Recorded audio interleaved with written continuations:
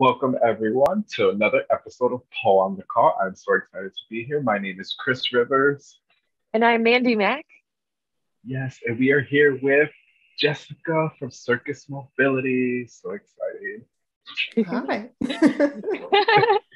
Thank you so much for meeting with us today and getting us to know a little bit more about you and what you offer for pole dancers and aerialists, and maybe a little bit about yourself as well.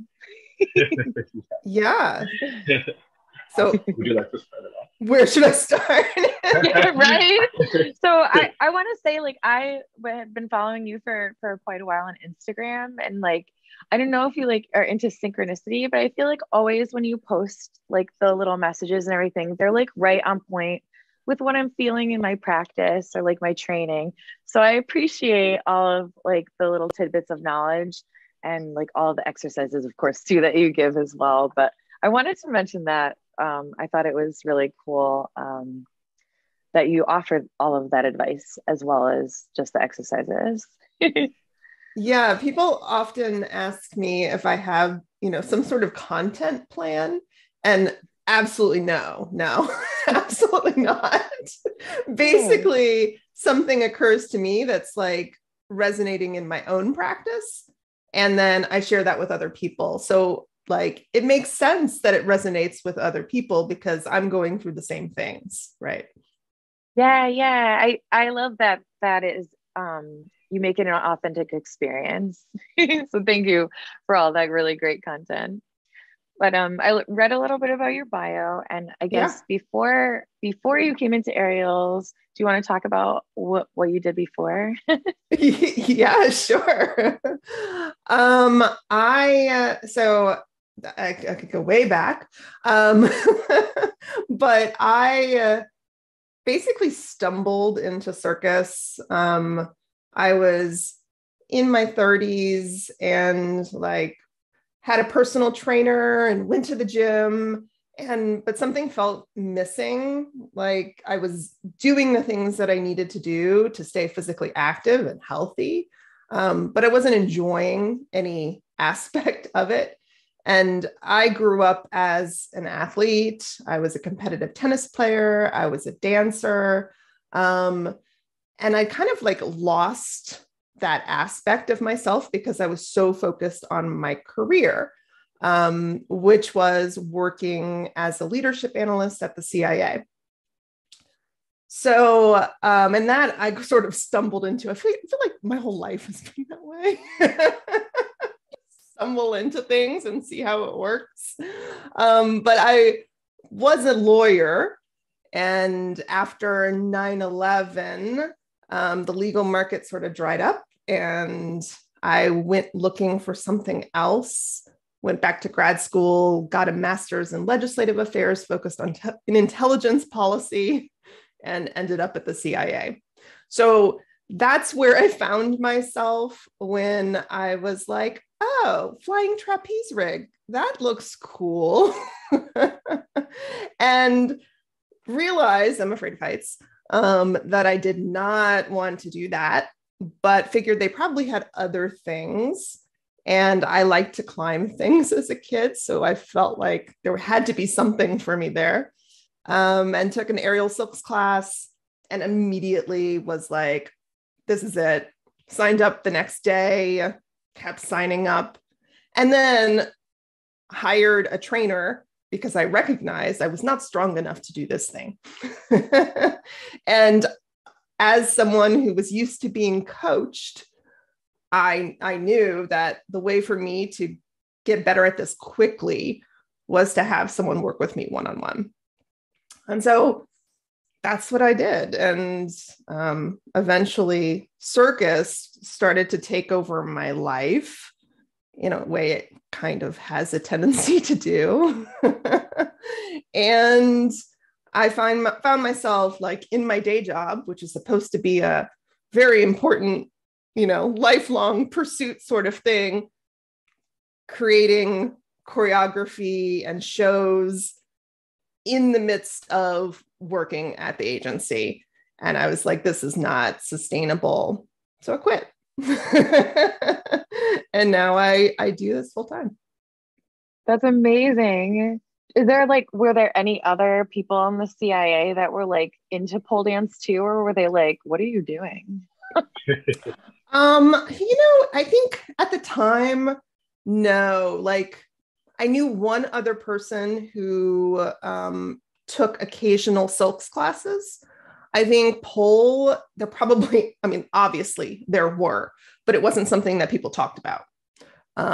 Very straight-laced, sort of job, people very much trying to keep like professional, private life very separate. So even like the fact that I talked about doing aerial was weird.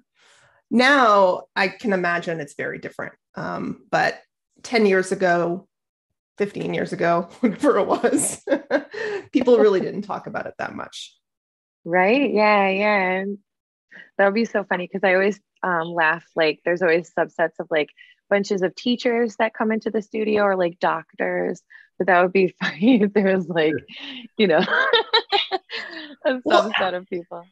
I lived in Washington, D.C., right? So, when you go to the trapeze school or you go to, the pole studios, everyone is like that, right? Everyone has some other life. And it's funny because that's their secret life, right? You know them as the pole artist or the circus artist or whatever, but like they're PhDs that are like doing all kinds of crazy shit.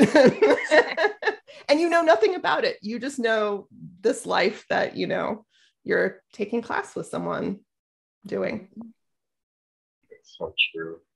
So incredible. You really have just kind of stumbled into it from a lawyer to CIA to now pole dancing, Circus Mobility. That's so inspiring. Right? Yeah. It's almost like you discovered that you were like more of an artist and you couldn't go on. Yes. Yeah, that's exactly what happened. Yeah. Also, I couldn't stand sitting at a desk all day anymore. That was just, it was like my body hurt and I knew it wasn't what I was doing training. It was that I was trying to sit for 8 hours at a computer and then train at a high level. Yeah. And that combination was not working for my body. I believe it. That's crazy. We're told like, go to school, do this, have your career. And you did all of that and then still said, I still want something else. I think that speaks to a lot of people. Like we've been able to meet so many people who have these careers or muggle jobs. And the fact that you actually went and turned into, like, made a new career, that's pretty cool. Yeah. Right? And I think that for me, I mean, part of what made that like a normal thing to do is that growing up, my mom owned a health club and at a certain point decided, well, this is great, but I want to go back to school and I want to get my PhD and I want to go this completely other route. So to me, that just seems completely normal, right? You decide, no, this isn't it. And you can do a complete 180 shift and it'll be okay. It'll work out. That's awesome. And that's good that you had the role model to do that because a lot of people are afraid to like, once they're like, I've put so much into this one thing, how could I ever be anything else? But you can be so many things during your life. Yeah, exactly. Yeah. Do you find that your old life helps you in this new life in any way, or are they just like so completely yeah, well I would say you kind of are who you are. You're drawn to certain things, and so things that I was drawn to about that life I'm still drawn to now, right? I am very analytical, so I was drawn to being a lawyer. I was drawn to being a CIA analyst, and I'm drawn to analyzing movement and helping other people like achieve their goals based upon kind of dissecting what it is they're going after, what their body's doing, all of this stuff. So it's the same like kind of way my brain works. And definitely like working at the agency honed my ability to just pull out relevant information and like come to conclusions quickly and to evaluate the quality of information. Because we live in a world where there's lots of information coming at you and not all of it is something that you should be paying attention to. So same is true in the fitness space, right? There's lots of people saying a lot of things on Instagram, and you know, how do you choose what it is that you're going to rely on to inform your training? So yeah, definitely those past things have informed the way that I look at what I do now. Wow, that's awesome. And like you have so many different types of clients too, like in all different apparatus, and like you are familiar with hypermobile bodies and everything. And I just think that's so amazing how you're able to like, you know, come up with all different programs for to help everyone. But that's probably because of your analytical background. Well, part of it's probably that I don't know where to stop. Right? Like I see a thread and I have a tendency to be curious and pull on it. And so that takes me down paths where suddenly I've gained all this new knowledge just because I was curious about something that was happening in someone's body or something I read on the internet, right? So I go down rabbit holes and I learn lots of new things based on that. And I think working with lots of different apparatuses with clients who have lots of different goals, part of that is like, that's what keeps me going, right? If I worked with the exact same that's not possible, but if I worked with the exact same type of person with the exact same goals over and over and over, it just wouldn't be as interesting to me. So when this is what happened, I had people come to me and say, I know you're an aerialist, but do you work with pole dancers? And I was like, well, I hadn't, but that sounds cool. Right. And like, it opened things up. And like, part of that for me was, well, if I'm going to work with these people, if someone wants to improve, right, their handspring, well, I should work on that. I should see what's going on in my body. And suddenly I'm doing pole, which, was always something that was on the periphery of what I did. I've always had tons of friends that were pole dancers, but just had never stepped into that space because quite physically, it was a different space, right? I tended to work in circus schools and they didn't have pole in those schools. I did work in a pole studio for quite a long period of time, but it was very, like, things were very separated. Like the aerial program and the pole program, there wasn't as much back and forth as there is now. Now it's just completely exploded. But yeah, so I didn't have the opportunity until people were interested in being coached on it. And I felt like I needed to do more due diligence on my end to understand the movements and things. Yes. So you mentioned you started with other apparatuses and training those before coaching on pole. What other apparatuses do you work on, if you don't mind sharing?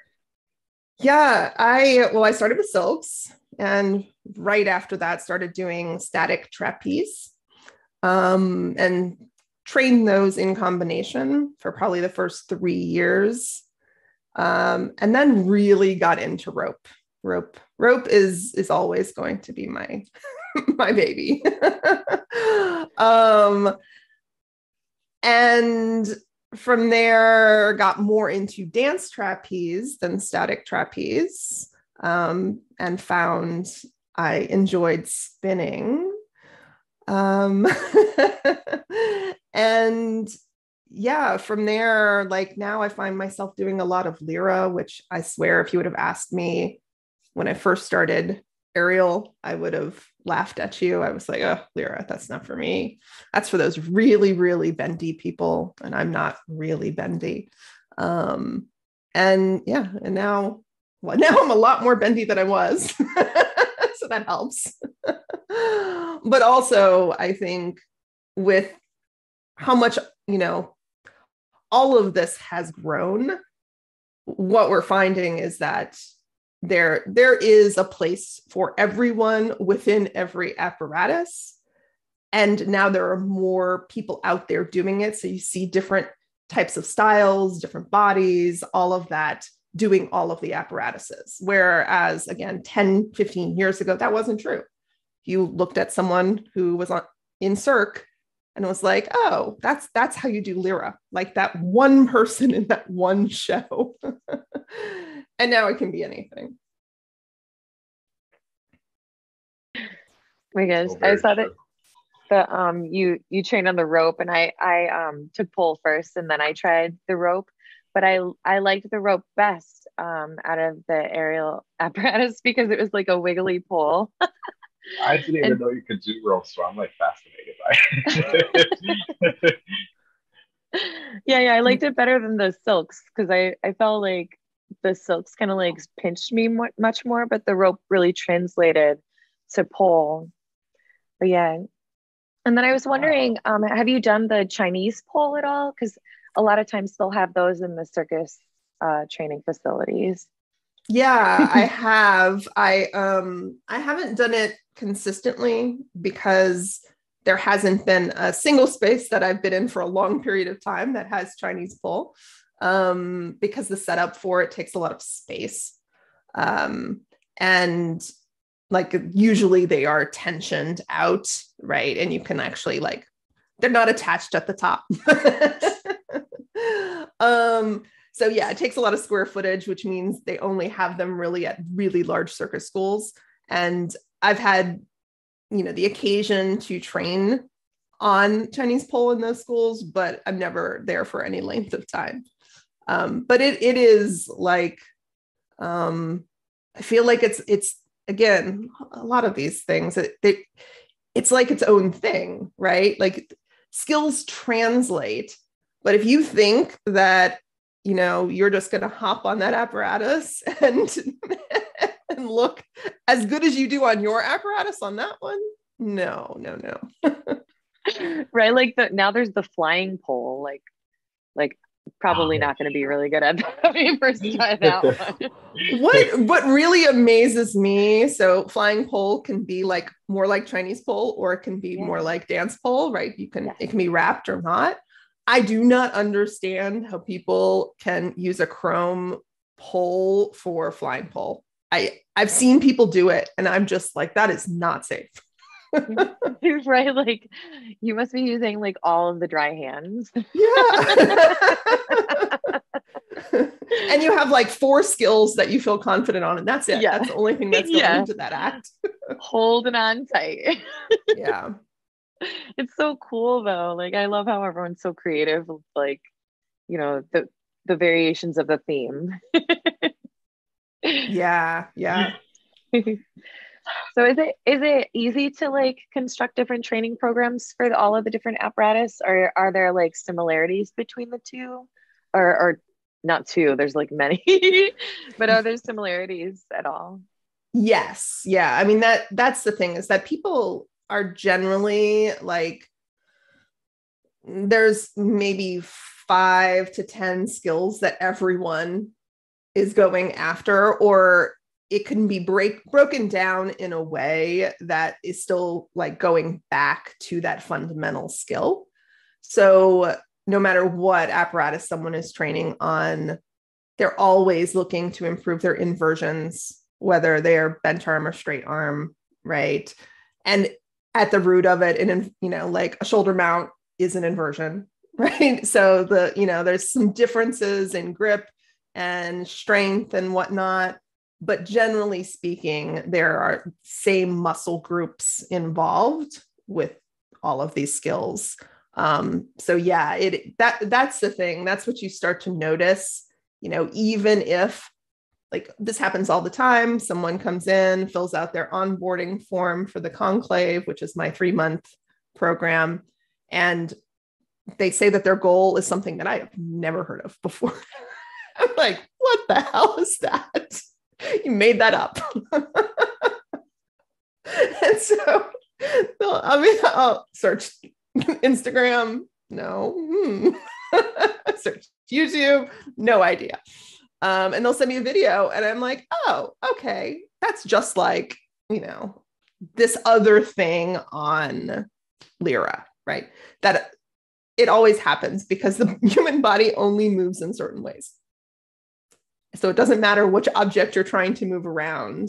It's the same pathways, whether you're moving in sagittal plane or frontal plane, or, there's side bending or flexion, it's all the same.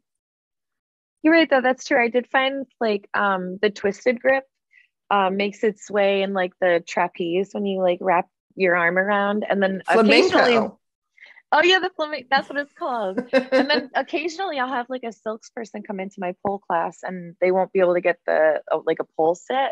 And I'll say, think of it as a hip key. And they're like, oh, because then they'll get like that, like sideways movement. So there's a lot.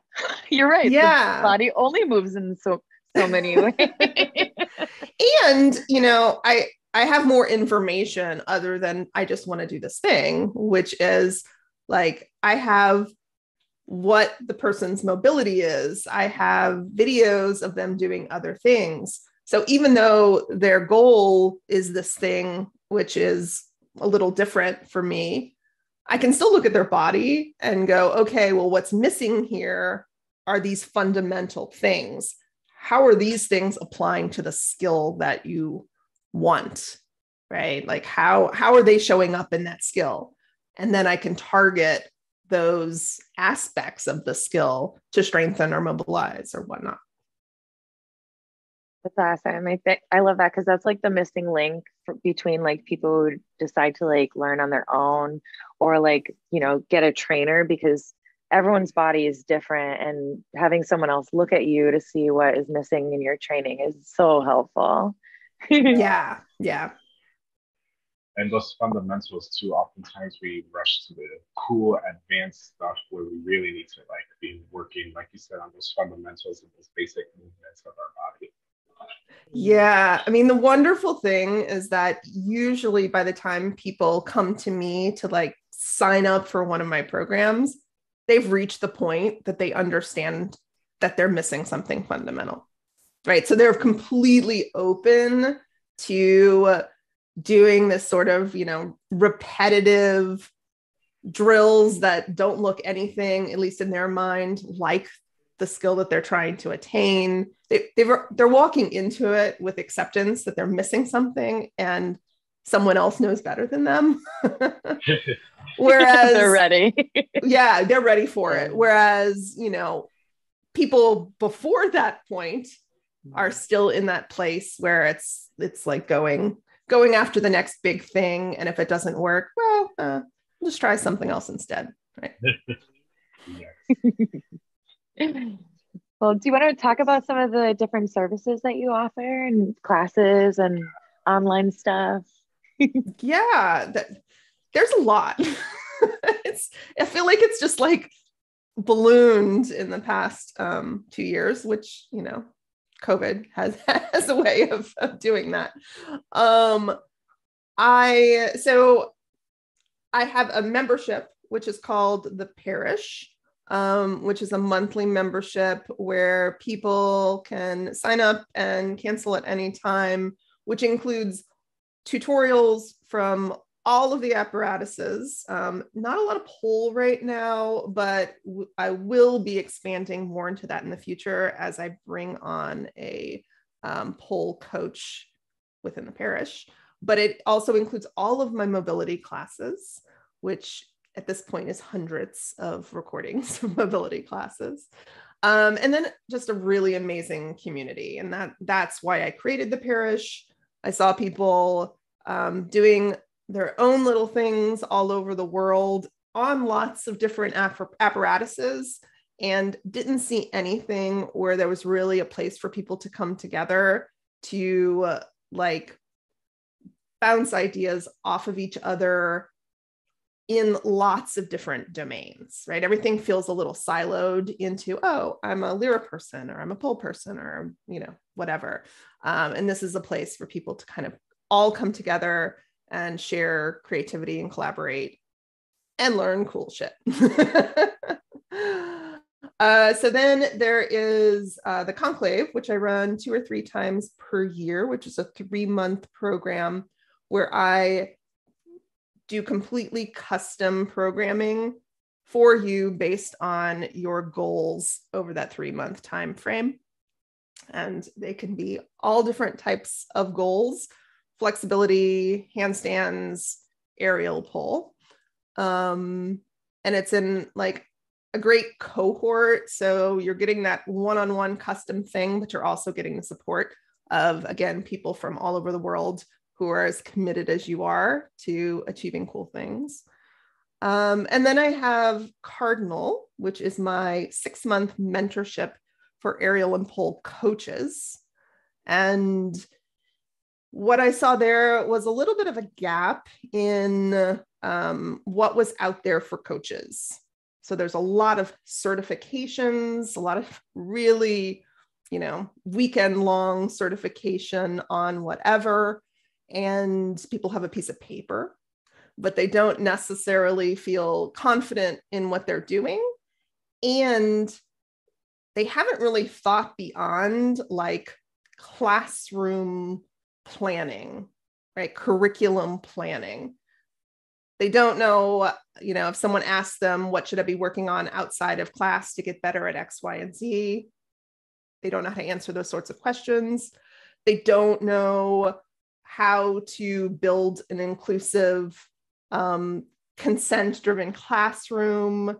They don't know if they want to have their own studio. They don't know the type of practices that are going to help them like build their business in a way that's going to live up to their values, right? So there's this stuff outside of the actual coaching that comes into play that Cardinal addresses. And next year, I'm going to be adding a certification component to that, so people can be certified in my methodology, and their studios or their businesses can be certified in my methodology as well. And then I have classes that you can just drop in and take. Right now, I only have 1 per week, which is the Spinal Inquisition, which is a 2-hour backbending class. And it's a really great group of people. So it's all levels, but for people who are working more contortion type skills, we go there. I just am watching the screen and give people the modifications that they need if they're not at that level. So if you notice something here, I'm really into all level classrooms, because I think people really learn from seeing people at different stages of their journey. And so even within the conclave, which is, you know, a 3-month program where people are really committed, we have people working on bent arm inversions, and we have people working on like flare to flag advanced type strap skills. And the wonderful thing is that they're going through the same journey together, and they're learning, you know, from each other in that process. And so in my mobility classes, I like for it to be the same way. So yeah, there's a lot of stuff there. I love it. Yeah, I really appreciate the community aspect of all of your classes too, because a lot of times, you know, we'll train on our own and we'll think that our training is by ourselves, but it's always better with a group. and that you do learn from others like way more than we realize. And then it advances all of our art, especially like how you put all of the aerialists together, because that is really inspiring, because you can see things on another apparatus and be like, oh, actually I saw that recently. There was like a move where I saw on the pole where I saw someone had put it on the lyra, and I was like, wow, I never would have thought of that. But yeah. And so I am hosting, so the parish is having its first like live in-person meeting in February in Hawaii on the Big Island. And the whole point of the get together, other than the social aspects, because people just, you know, want to see each other and hug each other in person, is that cross collaboration on different apparatuses. It isn't going to be a series of workshops. It isn't a traditional retreat. It's a meeting, kind of like a meeting of the minds within the parish, which is, here's what I'm working on. I wonder what this would look like on rope. I wonder, you know, how you could interpret it on the rope above the lyra, like all of that type of stuff that is hard to do not in person. You can try, and definitely you can kind of see the threads of it on Instagram when people take inspiration from other people. It's actually inspiration when it's on a different apparatus. I will say that. It's not just copying. But doing it on person in real time allows you to kind of, you know, continue iterating in a way to tap into that creativity. Yeah, that's awesome. I like that a lot. That sounds like so much fun. And I like the name of the Spinal Inquisition. That's pretty funny. I noticed all of them have a theme: Cardinal Inquisition. Yeah.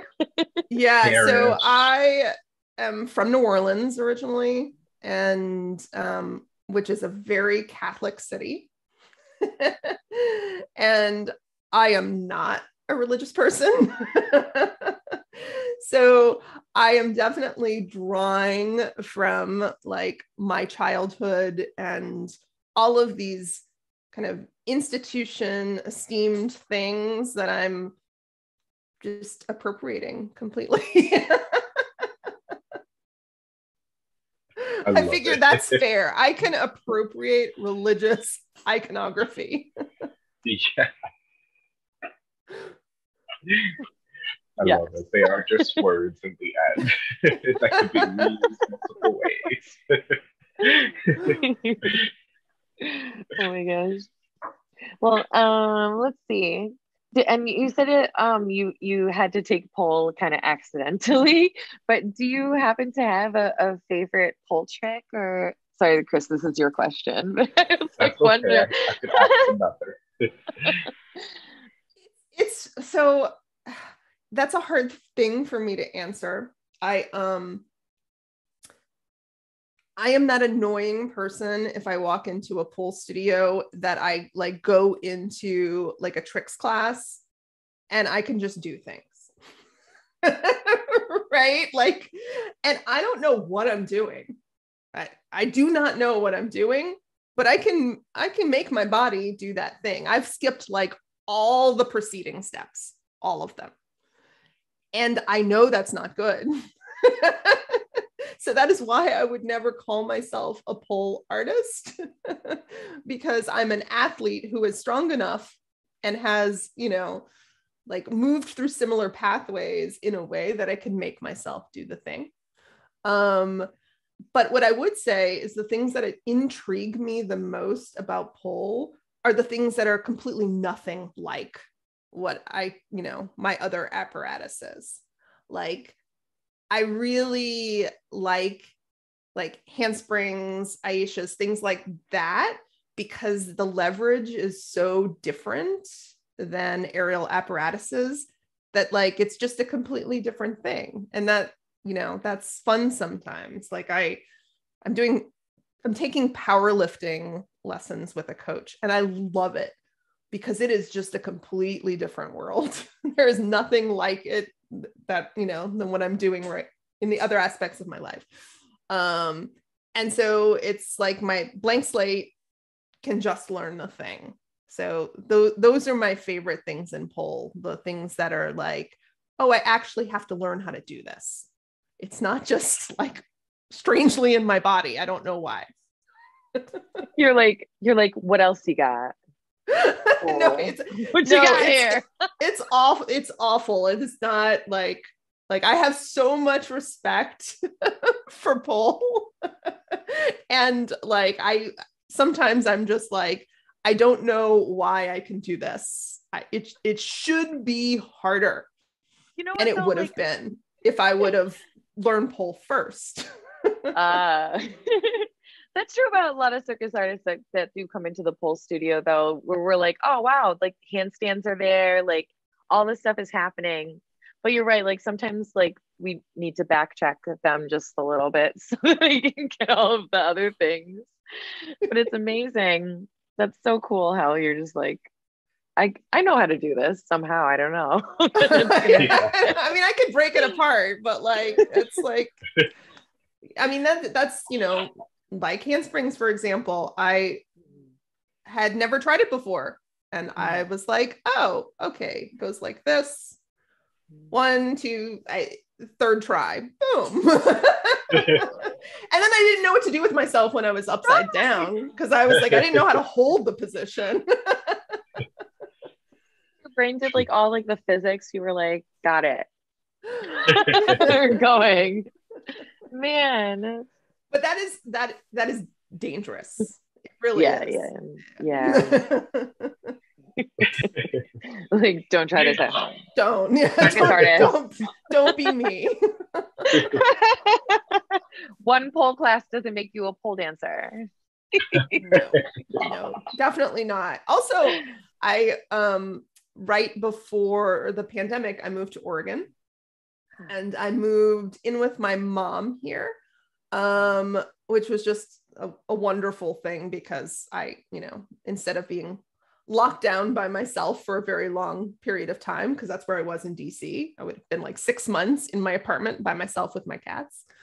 I was here in beautiful Oregon with my mom, who does pole. So there was a pole in the house. And so in the first part of the pandemic, I didn't have my rig up outside, and the weather wasn't good yet here in Oregon to be training outside. So I did a lot of pole because it was just right in front of me all the time. Yes, Mom, I love it so much. I know. And my mom got into pole because of me, because she wanted to do aerial, but they didn't have aerial in her area, but they had pole. So she started taking pole classes. I love it. She's like, I'll settle for this. That's so cool. I love it. More moms need to do pole. Yes, absolutely. All the moms, every mom. Well, have you done any? We're probably about to ask the same thing. The same question. Have you done any pole performances or showcases, or do you plan on it? If not, so I have run a few different performance companies in my aerial journey. And I have directed shows, and I spent time at NECA, which is the New England Center for Circus Arts, and had a residency there with my company. And so like I've spent a lot of time in the performance space and performed a lot, and had every intention of really, very intently pursuing more circus performance. more so as a director than a performer, but I love doing both. And then when I got here in Oregon, the pandemic happened and my business just kind of blew up and got, so big. And I felt like I needed to spend a lot of time and attention there. And so I've kind of left the performance aspect to the side for a while. It's still like talking to me, some days more than others. But it's just a lot harder to pursue because I live somewhere where there aren't a lot of good spaces for circus. And I was saying about pole, even the closest pole studio is an hour away. So there is just nothing where I live except me and my backyard rig, which some days is really inspiring and some days is not at all. So, looking forward to traveling more over this next year, and perhaps in doing that, connecting with more people and getting more excited about performing again. But right now I'm still very much in the have to build my business. I definitely understand and respect that. Thank you for sharing. Right too. And after COVID too, it was hard to do performing and stuff like that too. So, but everyone's now getting back into the swing of things. So yeah, hopefully we'll see more. Yeah, definitely. Yes, that'd be awesome. Well, what are your plans for the future? Do you have any big projects coming up, or you're just going to keep going with the flow? Well, I mean, part of that in the next year is more travel. I have the parish meeting, which I already talked about. I have 2 retreats scheduled. One is in May in Mexico. I had to think about that for a second. With Sweet Retreats, which I'm co-hosting with my friend Britt Crumpton, who was Ariel Firebird on the Instagram. And then in November, I am in the process of working on bringing a retreat to Cambodia. So that, very excited to kind of branch out with regard to retreats. I think retreats have gotten really popular, and people are much more willing to spend the money for traincations than they used to be. And I think the bar kind of keeps going up, right? People are looking for not just to be at the beach in Mexico or Costa Rica or wherever. They're like, what's the next thing? Because I've already done that. Where are we going next? That is new and exciting. And guess what? As a coach, I want to go to cool places too. I don't want to go to the same place every year. I want to see the world.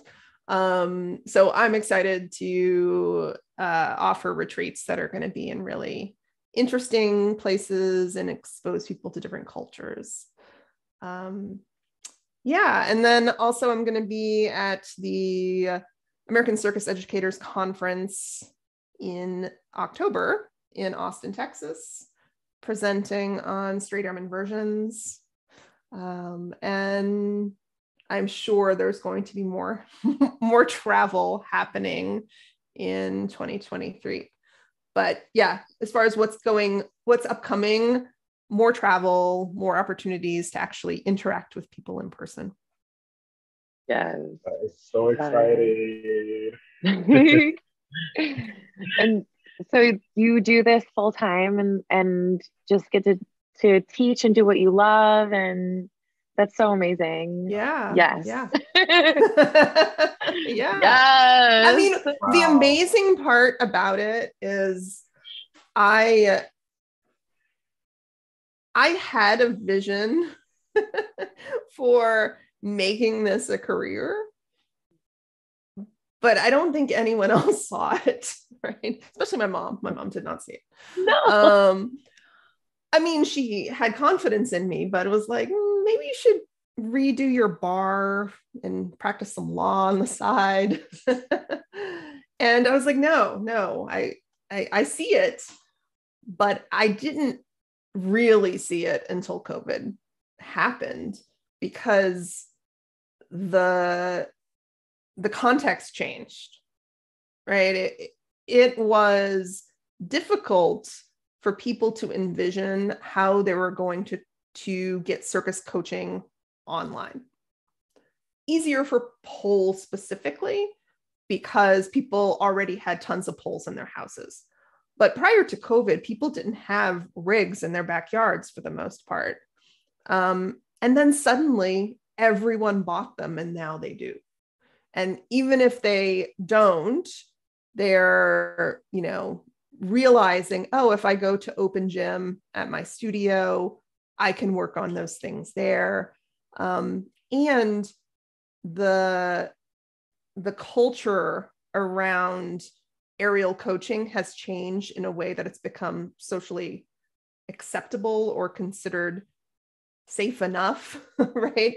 That people, aren't ostracized for getting coaching outside of their studio environment. And that was absolutely the case a few years ago. Like it was, you do not work on this stuff on your own, right? You have to go into the studio to do this. It's just not safe. And then every aerial coach started offering stuff online when they realized that they weren't going to have a job anymore if they didn't change. And we recognize that, there's always going to be safety issues, but is it really so much worse than it was before? Did a ton of people get injured in ways that they didn't get injured before, right? Generally speaking, things went pretty good. So now I think people are understanding that this can be done safely. Yes, a lot more information, needs to be pushed out there to help people do it safely, but it can be done. And that opened up a whole market that didn't exist before.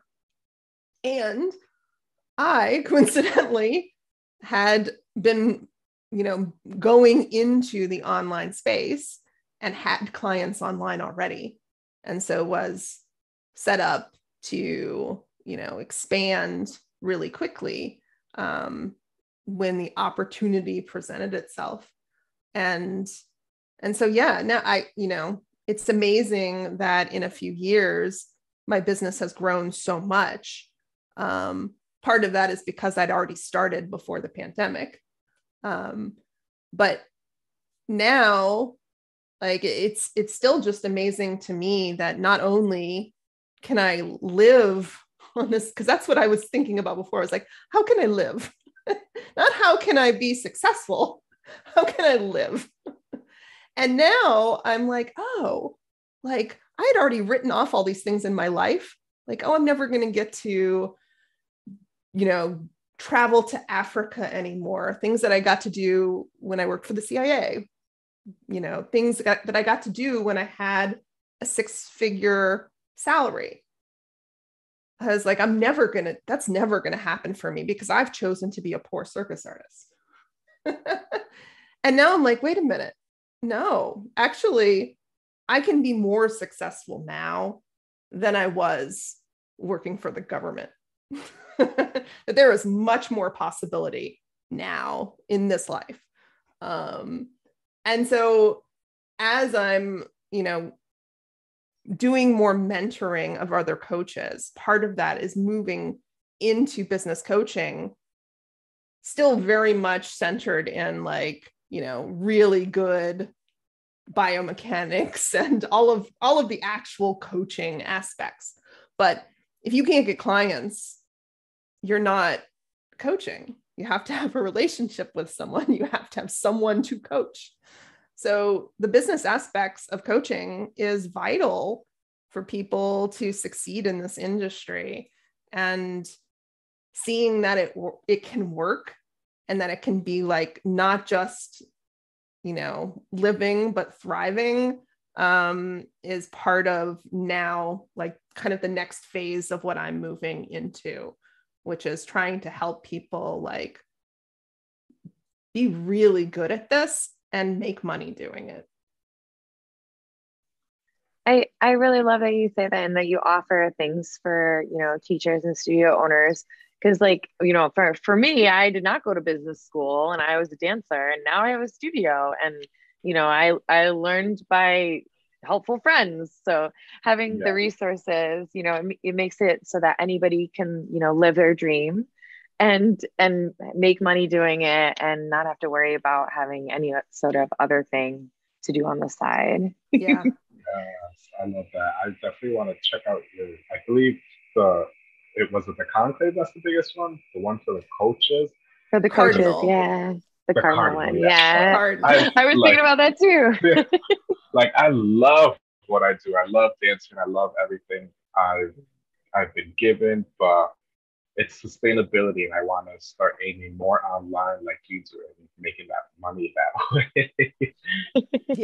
Yeah. And that's the thing. I think it's important for people who are succeeding to actually like say that, because I think there was a misconception within this industry that you can't make money doing this, right? All you hear are the people who aren't.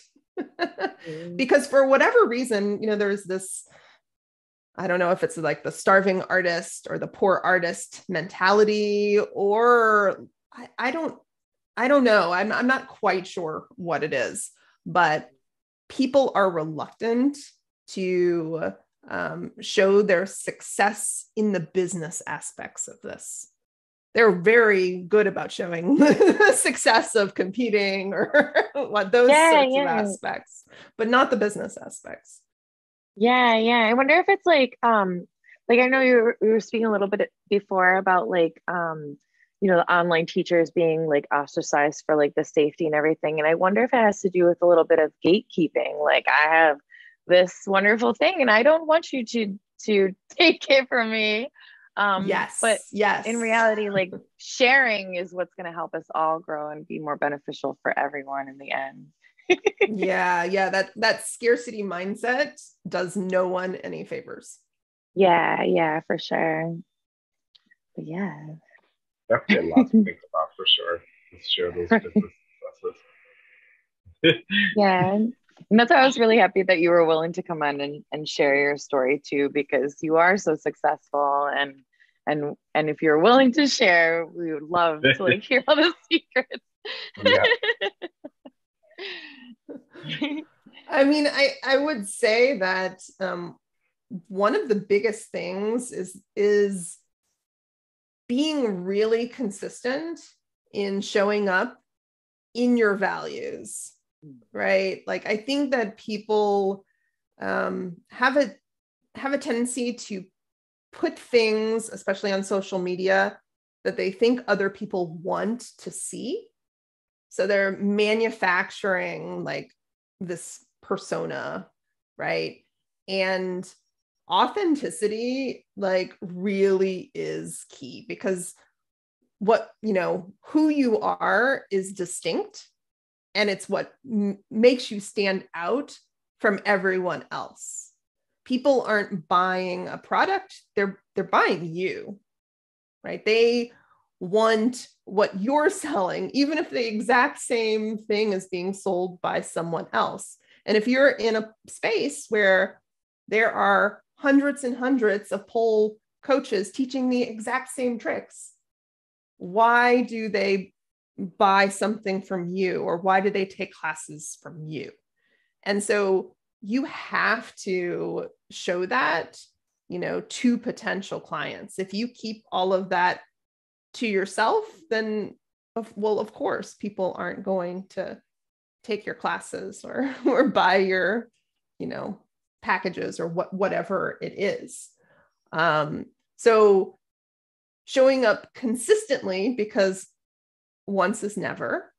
That's my friend Shante Cofield says that. And, we think because we said something that everyone saw it, but I mean, algorithms, no. You have to say it over and over and over, and maybe someone will see it once. You're not bothering anyone. Keep getting your message out. Keep showing up. And it doesn't have to be complicated. It doesn't have to be overthought. It's like, just like I was saying about not planning my content. I don't. I think of something, I make the post, I send it. Takes, sometimes 10 minutes. That's it.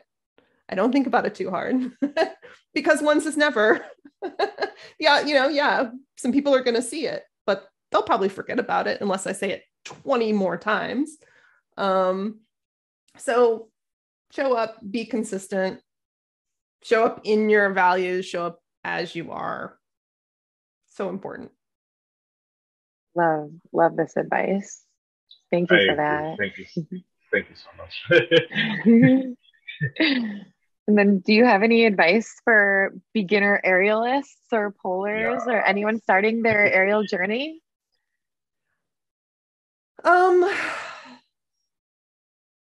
Take class from a lot of different people. I think that people get very siloed and into particular coaches too soon, and they think that that is the only way, right? And they can, coaches only know what they've been taught. So we are representations of our coaches, and the more different styles and different ways of saying things you get in the beginning is going to allow you not only to progress more rapidly, but enjoy the experience more. Right? Every coach is not right for every person. And that matching of personalities and styles is what's going to give you the best experience. And so, if you live in a small town that only has one studio, venture out into the online space, travel, go to pole conventions, right? Do the things where you meet lots of different people in that space and get exposed to a lot of different styles, because there is a lot out there and you might just not realize it yet. I love that you mentioned that. Oftentimes, students will start some aerial class, and because they have a good experience, maybe they like the way the teacher taught or the teacher's attitude, they don't return. So I love that you just say, keep going, try someone else, find what works for you, your style, what training style. It's so important. So important. Yeah, absolutely. Oh, I think that was all of the questions that I had to ask. I think we have another one because you truly do so much aerial fitness. I'm curious about this answer. What is your favorite way to grip up? Oftentimes pole dancers say dry hands, but is it anything different for you? No, dry hands, definitely. So the one thing I will say, and I listened to the conversation you had with Britta Remish, but I have really dry hands, right? Some people have sweaty hands. I have super, super dry hands. So when I moved from DC, which is very humid, to Oregon, which is actually, even though it's cloudy a lot, it's actually very dry. Suddenly, everything changed. And I think people get kind of set in this is the way it needs to be, right? This gets into pole studios or aerial studio cultures. I know in Silk's classes, this happens a lot, and this happened in ones that I trained in when I was first starting, where there was an anti-rosin culture, right? Rosin was cheating. That that is the most ridiculous thing. There is no judgment of gymnasts for using chalk. Okay? You just use as much chalk as you want. So that's all this stuff is. It's grip aid, right? Your body is different. The climate of the place you're in can change over the course of the year, or you can move, or you can be traveling to train, and you need something different. And, you know, the cultures should be accepting that people have different needs, and, you know, we need to allow people to use what works for them, within reason. Like, I understand you're not going to spray rosin your hands and then get on the pole, and that stuff takes forever to get off. But yeah, you're just like glued to the apparatus. I am not falling. It's amazing. Or like a foot mount, you just put it on your foot and be like, I feel really good now. Foot runs. I was training once. I was at, I don't know, like a workshop in Chicago, and it was a rope workshop. And we were learning different things. Most of us had brought our own apparatuses. So we were working on what we were used to be working on. And the coach, you know, showed us a thing, and it was hard, and everyone was trying it and like falling off of the rope. And there was one person who just nailed it on the first try. And we were like, what? How is that possible? Well, I went over to her rope and I went like this, and my hand stuck to it.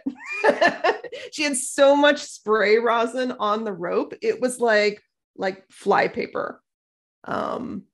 So not messing around. Yeah. I would not want to clean that rope after. Well, they like shellac, and they get slippery at a certain point. There's like like tree resin sap where it dries and then it gets slippery. So at a certain point, you just have to throw the rope away. Wow, that's interesting.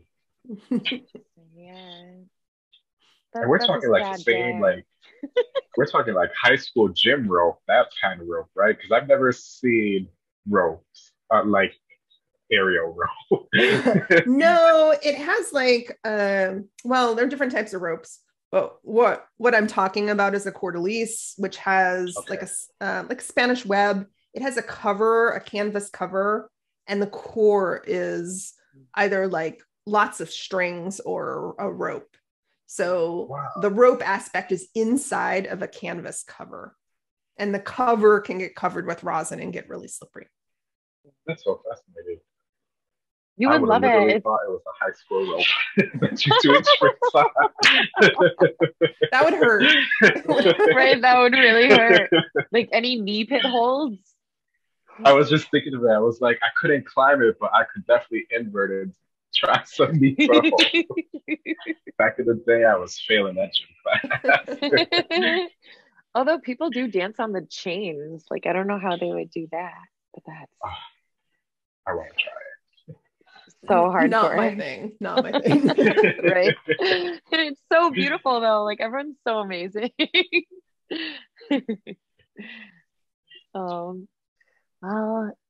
I guess there is one more question. What do you do in your free time? Do you have any hobbies or like fun things other than aerials or helping others? Yeah, I feel like in my free time, I'm really boring. I mean, I feel like that's true of most people who do kind of, have weird jobs. Then what their hobbies are like the most mundane things ever. But I spend a lot of time standing in my backyard with a hose watering. I could call that gardening, but it would be a lie, because really all I'm doing is watering, but it's very peaceful. I listen to a podcast. Yeah, I do that. I walk a lot. I mean, like leisure walk, not like I'm trying to get cardio walk. And I drink wine. I do like my wine. I live in Willamette Valley, which is like Pinot Noir capital of the world. So part of living here is like experiencing that. So all of the events in the area are always at wineries. It's part of the beauty of living here. Yes, a glass a day keeps the doctor away. Yeah. I love it. And I love how you say it, like watering is, because I can see how that would be meditative, because I often stare at, you know, like water, like waterfalls and stuff like that. So I understand. But yeah, sometimes you need something that's completely nothing because of all of like the busy lifestyle that you live. Yeah, and to get outside. I mean that, you know, because of the work I do spend a lot of time at a computer. I know a while back I was talking about sitting at a desk and it messing up things just come full circle. I know. But I spend a lot of time in front of the computer, and in Oregon, sometimes of the year, there's just not a lot of sun. So when it is nice out, you feel compelled to just like sometimes stand there for periods of time. Enjoy. Oh my gosh, actually I was watching Portlandia and they had one skit about that where there was like the sun was in like one location and they all went to it and then it moved. That is true. That is so true. That's so funny. That's true. The one thing I will say is that I live in the valley and it's a little sunnier here than Portland. We get more days of sun, and each day there's more sun within each day. So especially like compared to Seattle can get gray and it just stays gray. Here we have like, even in the rainy times of the year, you still see the sky usually each day, just not for a very long period of time. So yeah, but so in the summer, it's completely gorgeous. There is no rain. There are no clouds. You spend a good 3 months of just blue skies. But because you've gone through that period of the cloudy, you just want to be outside that entire 3 months. For sure. Oh, well, thank you so much for sharing about your pole journey and also about yourself and about your business and giving us business tips and how we can all make a living doing what we love. So appreciate it. I love it.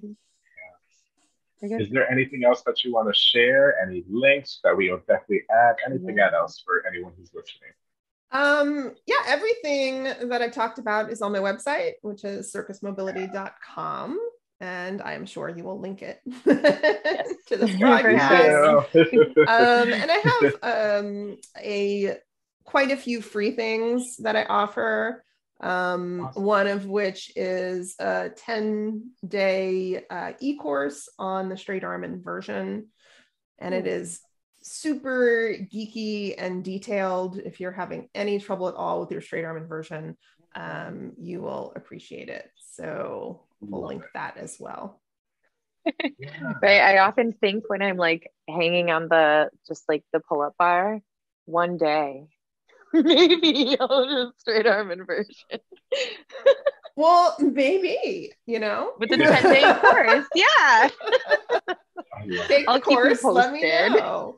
I mean, that's the thing about the straight arm inversion. It's strength, it's mobility, and then it's timing. So if you already have the strength and the mobility, then it's just timing. Yeah. Mm-hmm. I imagine for that one, you have to keep your shoulders really engaged, right? Oh, yeah. It's scap wrap. So we have upward elevation, posterior tilt, protraction. Basically, you're taking your scapula and you're wrapping it around the outsides of your armpits and lift it up. Yeah, exactly. Oh my gosh. Like that. So if you can keep that, if you can keep that in your scapula, then you have a really strong base to engage the abs from to lift the legs up. Wow. And at a certain point, if you lift the legs high enough, then it's just lats pushing down. And the higher you've lifted the legs, the lighter your legs are in the push. So you said just 10 days, right? Well, the course is 10 lessons, but sometimes the individual lessons can take you a longer time. For sure. Put into the body. I love it. Thank you so much for providing all the free stuff too, and hopefully it'll lure everyone into for the paid things, because it's so much more beneficial to get it for your own body. But yeah, I guess do you have any more questions to ask, or should we sign off? I can't even remember if there was so many questions. We could definitely sign off if you want. If there's nothing else, I can't wait to see you start performing. I'm excited, whether it's pole or like anything. Right? I do have stuff on the internet somewhere. I'm sure you can find it. Yes. You get that random like from months ago, years ago. Exactly. Oh. Love it. All right, Jessica. Well, this was so much fun. Thank you so much for taking the time and sharing everything with us today. Thank you. This is great. Thank you. Alrighty. Are you signing off or am I signing off? Yeah, let's have you sign off. Alrighty. Thank you everyone so much for tuning in. This was such a fun episode. Thank you, Jessica from Circus Mobility, for coming in. We are Poe on the Call. I am Cris Rivers. And I'm Mændy Mac. And we're here with Jessica John, and we're signing off. Ooh, hot pink. Ooh, I love those hot pink heels. Those are awesome. Yeah. So cute. So